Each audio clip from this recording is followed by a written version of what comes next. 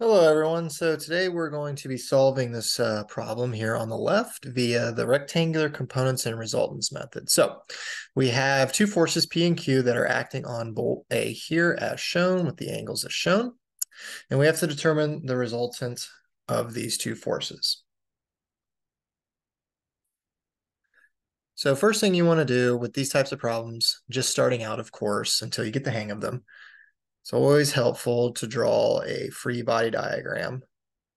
Now, this problem at the start is not very complex, so a free body diagram may not be necessary from your point of view, but we're just going to start with one anyways. So since the forces are acting at point A, we're going to make point A our origin of our coordinate system here. And we have point P right here that is, or force P, sorry, that is 40 newtons. And then we have force Q, which is 60 newtons. The 40 is 20 degrees off of the X, and 60 then is 25 off of the 40. So a total of 45 off of the X for the 60. So what we're going to do is we're going to break this down, and we're going to go through this very slowly with multiple steps. The better you get with these types of problems, the faster you can move with them. So the first force we are going to look at is we are going to look at the 40 newtons. And what we're going to do is we're going to break this up, this 40, into an X and Y component. So since the 40 is acting in the general direction of up and to the right, its components in the X and Y direction will be up and to the right. So for instance, just redrawing it here very quickly, we have our 40 newtons like this. So since we are up and to the right, our Y component will be in the upwards direction, and our X components will be to the right direction. So getting the X component of the 40 newtons first, it is going to be, of course, our 40 newtons of force. And then you're either going to sine or cosine the angle. Well, since the 20 over here is connected to the X, it is adjacent to the X. So that will be cosine because cosine is always adjacent. So anytime the angle is coming off that general direction or that general coordinate, you want to use cosine. So since it is attached to the X, we're going to use cosine of 20 to turn that 40 kips into a component in the X direction. And that comes out to be 37.59 newtons. And of course, that is acting to the right. Now getting the Y, once again, it's going to be our 40 newtons of force, and then either sine or cosine. Well, since the angle is off of the X direction, the Y is opposite of that angle. And anytime you have a general direction that is not touching the angle that is shown, it is going to be sine because sine is opposite. So 40 sines of 20 gives us 13.68 newtons of force, and that will be in the upward direction. Another way to make sure that you have the general sine and cosine correctly, well, the 40 is only 20 degrees off of the X here, and it is a total of 70 from the Y.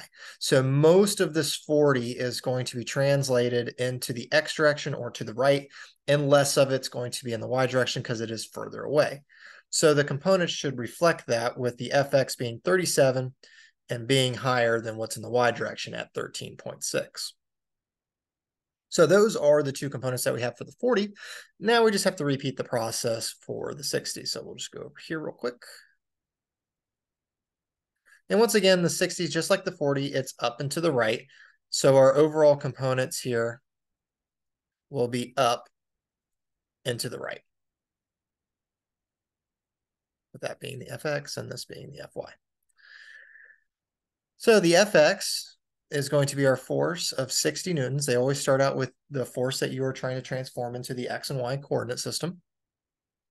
And once again, this is going to be cosine of the angle. Now you have to watch out because it needs to be the angle all the way to the X up here. So that'd be a total of 25 plus 40, or 25 plus 20, which gives us 45. So 60 cosines of 25 is 42, or cosines of 45, sorry, is 42.43 newtons to the right. Now, with this particular angle of 45 degrees, it doesn't matter if you use cosine or sine because cosine and sine of 45 are exactly the same. But once again, it's the same method. We're going to use cosine for the x direction because the angle's off of the x and that is adjacent. And we're going to use sine for the y direction because the y is opposite of that angle. It's not touching that angle. As you can see here, the sine and cosine of 45 is exactly the same. So what we've done here is that we've taken our two forces up here and we've turned it into four forces in a rectangular coordinate system direction here in the x and y systems. So we have the 40, which has been turned into these two forces in the x and y, and then the 60 into these two forces in the x and y direction. So we no longer need this picture up here. We can just use the four forces that we have determined. So what we're going to do is that we are going to sum forces in the x direction, and we'll take everything to the right as positive. And we'll repeat that process for the y direction, because what we want to get are two final forces, one in each direction. So we're going to sum everything up in the x direction, which would just be this one and then this one over here. So everything to the right we'll take as a positive number in this equation. So the first one for the 40 would be 37.59 newtons. It is to the right. So it will be a positive 37.59 newtons. And then this one over here for the 60, the 42.43 newtons is also to the right, so it will also be a positive number. So that's going to be plus 42.43 newtons.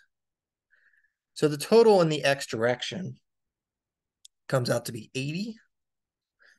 80.02 newtons, and it came out to be a positive number, so I know my arrow direction is to the right.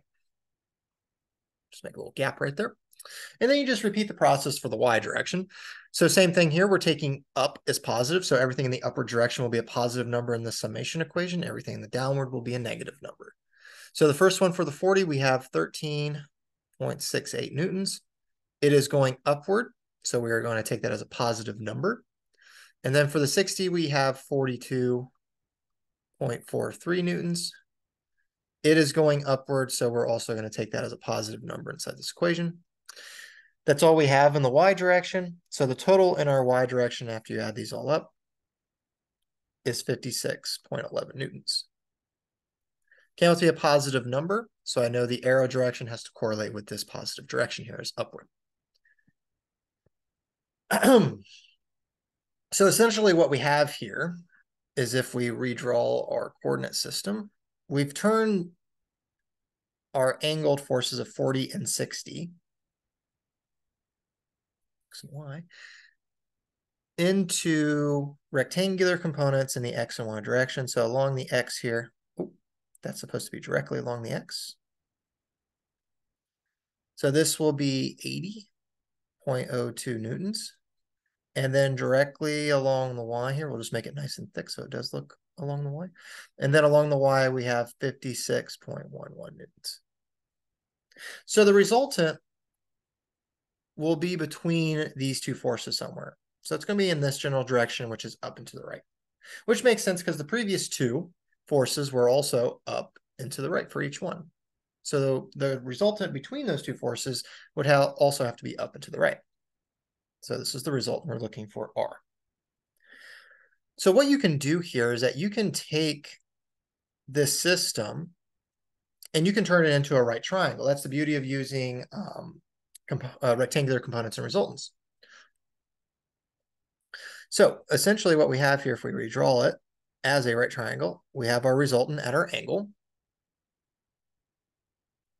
We're going to keep the 80 down here in the x direction. And then we are going to copy and paste this y component of 56.11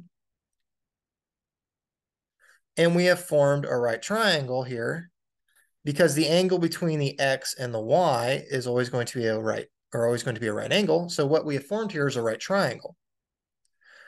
So how do you solve for a hypotenuse side of a right triangle when you know the two legs, the two smaller sides of the right triangle? Well, that goes back to the Pythagorean theorem of a squared plus b squared equals c squared, where you can call these two legs side A and side B, and then the resultant can be side C. So if you rearrange and put in the correct numbers and nomenclature here, your R, let me change colors real quick. Your R is going to be the square root of this X summation tallied up squared plus the Y summation tallied up squared. So we have 80.02 newtons squared plus 56.11 newtons squared. Add those up, square root them, and this will give us our resultant value. And this number pops up being 97.37 newtons. And it will be in that upward right direction because the components are up and to the right. So the resultant has to be up and to the right. Well, that is the force, but we also have to determine the angle at which that resultant is at. And that angle right here will be alpha, or you can call it whatever you want.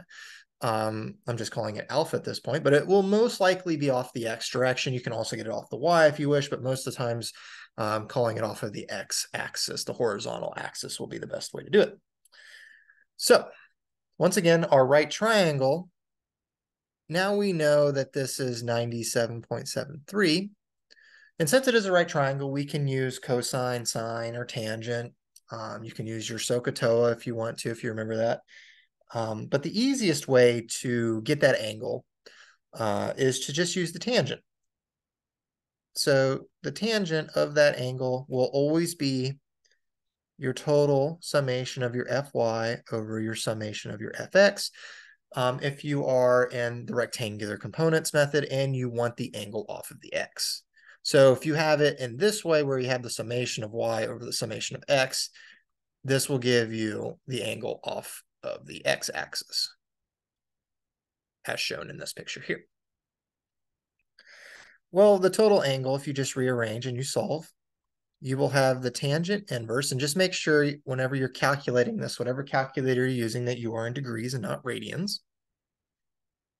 So we have our summation in our y direction, which was 56.11, all over our y, or our x summation is 80.02. So the tangent inverse of that gives an angle of 35.04 degrees.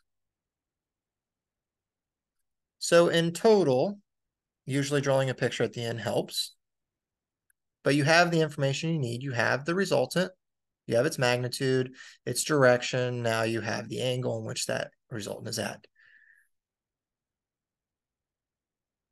So if you want to draw it on a coordinate system, having your x and y axis and then point A down here, your resultant would look like this at 97.73 newtons at an angle off of the x of 35.04 degrees. And that would be kind of cut into the the newtons right there, but that would be your overall final answer for this problem.